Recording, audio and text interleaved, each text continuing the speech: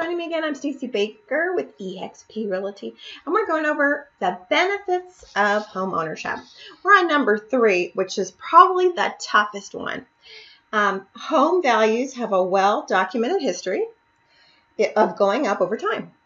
This increase becomes equity, which is our next segment, and you can benefit it from when you refinance or you sell your home, right? Correct? So let's look at appreciation. If you have a house that's older, like let's say 1940s, 1950s, if you don't maintain it, it can fall apart. That's depreciation. So it's going down in value because you're not maintaining and taking care of it.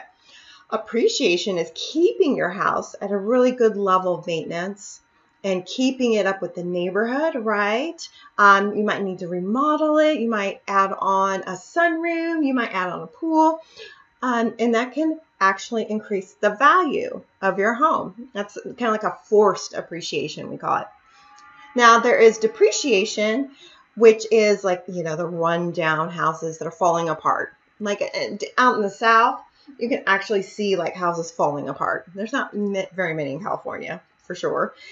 But land doesn't depreciate. So let's say you wanted to invest in a piece of land.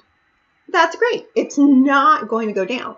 It's going to stay pretty stable unless, right, something moves in, like an airport or a school or a subdivision or business development park, industrial park. If something moves next to it, then your land appreciates in value because you actually have value added from what is growing around that piece of land. So you can have forced appreciation in your home, right, by remodeling and taking care of it.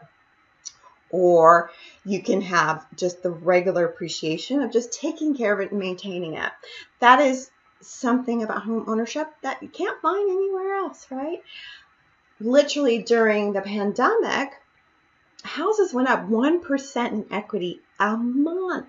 So think about 10 to 12% of, if you bought a home in 2020, it went up 10%. So if you bought like a $500,000 house, right? That's $50,000 in equity that you gained in appreciation because of the market.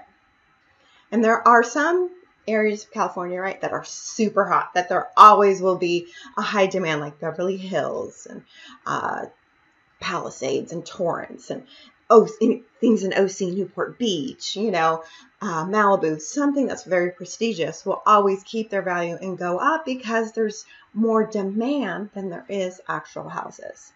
Thank you for joining me, and I'll see you on the next segment. You can call me, you can email me, or you can text me if you have any questions. Thanks again, and have a great day. Take care. Bye.